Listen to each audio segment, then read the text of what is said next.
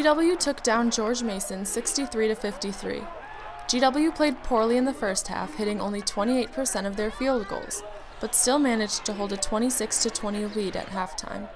The beginning of the second half started off much the same as the first, with GW shooting poorly, but the Colonials were eventually able to turn it around and put distance between themselves and George Mason. The Colonials were anchored by a strong game from junior Patricio Guarino. He had a game high of 14 points. Two other Colonials scored double-digit points.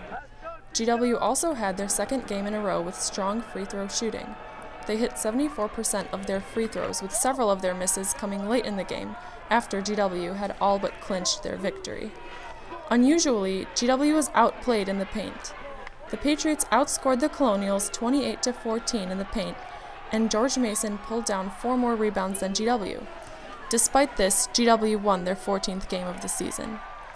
GW's next game will be on Thursday at Fordham.